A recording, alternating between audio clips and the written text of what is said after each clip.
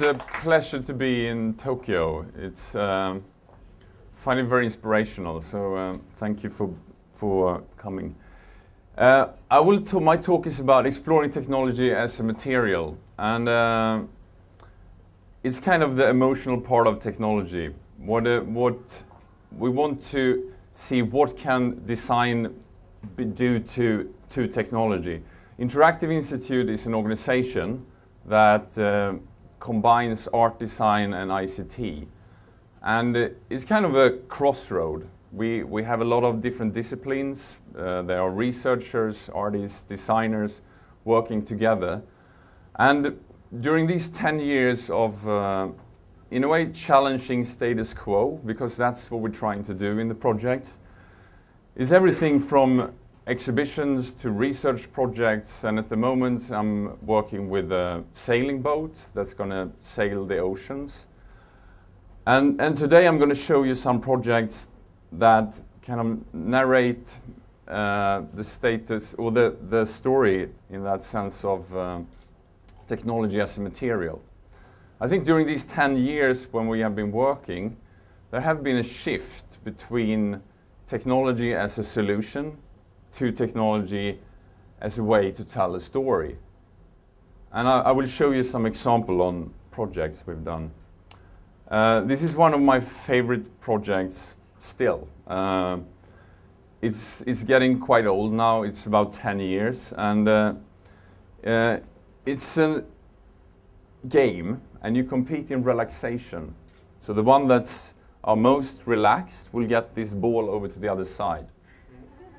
So it's a game about doing nothing. So it's quite interesting that it's so interesting to look at people doing nothing.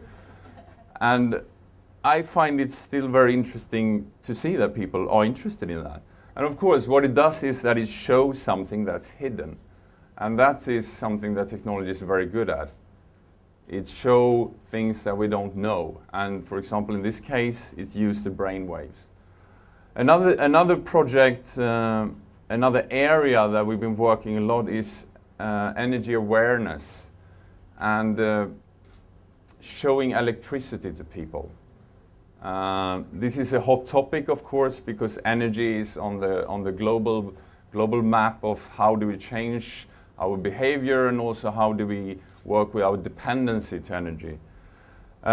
This project is very, very direct. It is a traditional power cord that you see here, and you will see the direct representation of the electricity that goes through the cord.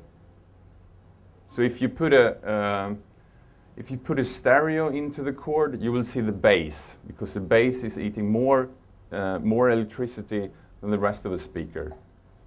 And this is an area we've been investigating the last 7 years, and I think it is quite interesting because we all have a very personal relationship to electricity in one way.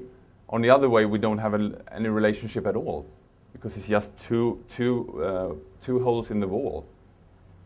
So this is an area that we are investigating more and more, and we will see where we eventually end up in this. This project got on the list for the 50th most interesting projects on Time magazine this year. So we're very proud of that. Yeah. Another one, we all plugging into the fascination of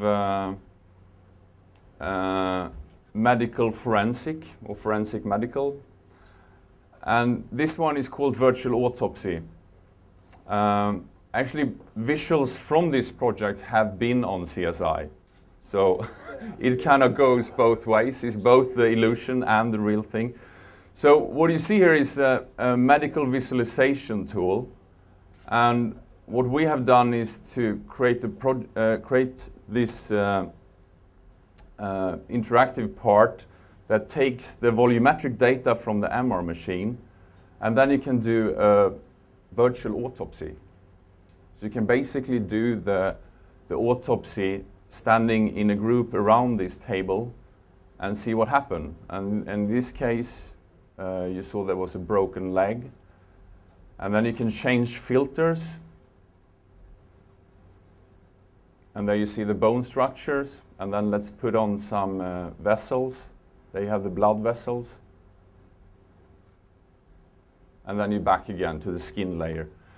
So this is, I think one interesting thing with these projects is also that what we are trying to do is kind of make these technologies possible for everybody to engage in them as well.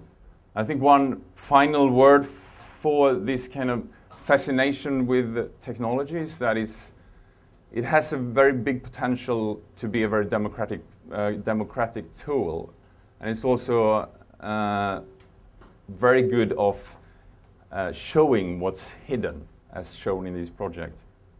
Thank you very much.